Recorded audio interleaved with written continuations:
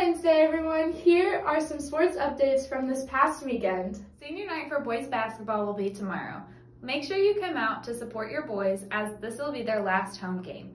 Also, congratulations to the boys basketball team for their win over Salt Fork on Friday. Brett Mydell had 26 points. Congratulations to the girls basketball team for defeating Westville on Saturday 42-29. Tonight they play at PBL against Oakwood. Congratulations Evan Parrish for getting 4th in regionals. Hunter Wilson placed 2nd in sectionals, is now going to state, which starts Thursday this week. Don't forget about the fundraiser for baseball. All the money is due Thursday. Have a nice Monday. We'll see you Friday. Don't forget to go buy your mom some flowers and tell her Happy Valentine's Day.